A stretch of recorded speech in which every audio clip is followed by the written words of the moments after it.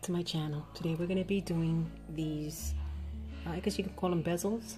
I use them to do my clay pendants, just like so. See how cute these are? We're going to be making the bigger one today. It's the same concept. Okay, so let's get started. You're going to be needing to make these 18 gauge wire. I already pre-cut mine. I do mine about 22 inches long. Okay, you're going to be needing something round, whatever desired shape you want. I wanted mine to be pretty big, so as you can see I used this old pill bottle, so you're going to be using to shape it. You're going to be needing anything round. I'm using a brush. You can use a pen, pencil, whatever is round. A wire cutter, a plier, and of course a ruler. Okay, so let's go ahead and get started. Like I said, I pre-cut my wire already.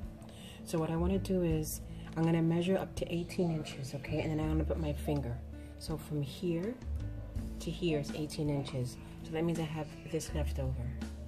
At that point, I'm going to make sure that I bend up until where my finger is. So it's going to be 18 inches just like that. Okay, so if I measure this piece that I've just folded, it's going to be 9 inches, and I wanted to make sure that I was correct. Okay, because you're going to bend it at the 18-inch mark, giving you 18 inches to work with. Okay, so what we're going to do is you take your pen or whatever you're going to use, a brush. This is going to determine the size of your hook here, so just keep that in mind. Okay, that's why I like this, because it has different sizes, and I'll just put it wherever the desired point I want. So I'm going to put mine right about there. So you hold that down, and then with your other end you're going to take your pliers. Okay, you make sure this is nice and straight, and you just want to hold it down like this. Okay, nice and tight. What I do is I leave about an inch. Actually, I would leave a little bit longer, about 2 inches, because this is going to be what you use to do the second hook, because I do it with 2 hooks. Okay, so 2 inches. All right, insert. A little bit of a balancing act here, and you just start to twist. Okay, you just start twisting. And this is going to give it that, make sure it's nice and tight like that. It's going to give it that, I call it the braided look. It looks like it's braided. Okay, so you just turn and turn and turn. I'm going to do it off camera here because it's difficult. I have a tight spot, but you can see what's going on here.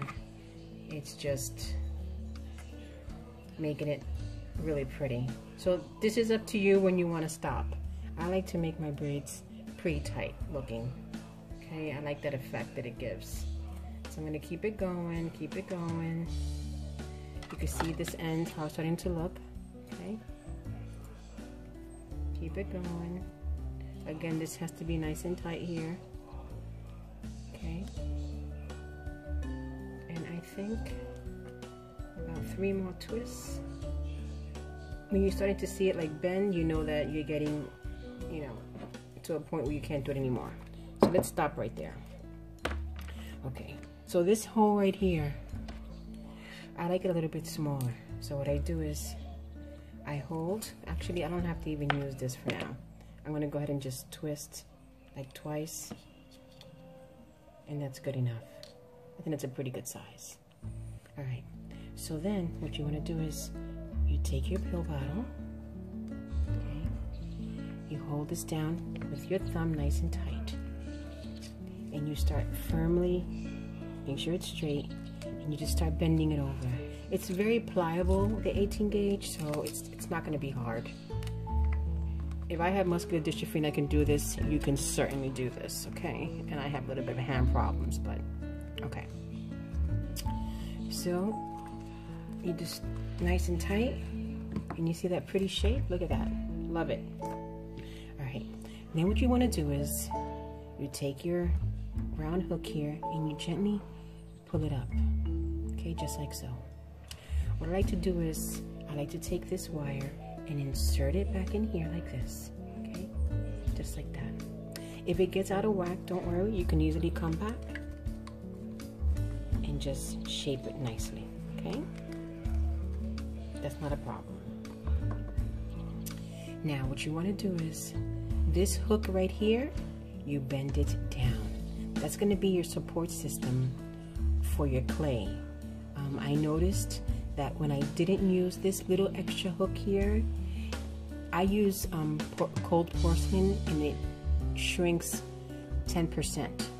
So it detached itself from the actual bezel. I used resin to fix the problem because I didn't put a hook here. But with this one, I did add the hook. And even though it does shrink, for some reason, it's still attached. So this piece here is imperative. At least if you're going to be using clay that shrinks. If you use clay that doesn't shrink, then you're fine. All right. So then what you want to do is now we're going to form the second hook. All right. So all you got to do is place it in here like so and go over just like that. Okay. Make sure it's even, play around with it. You want both the holes to be equal, okay? Just like that.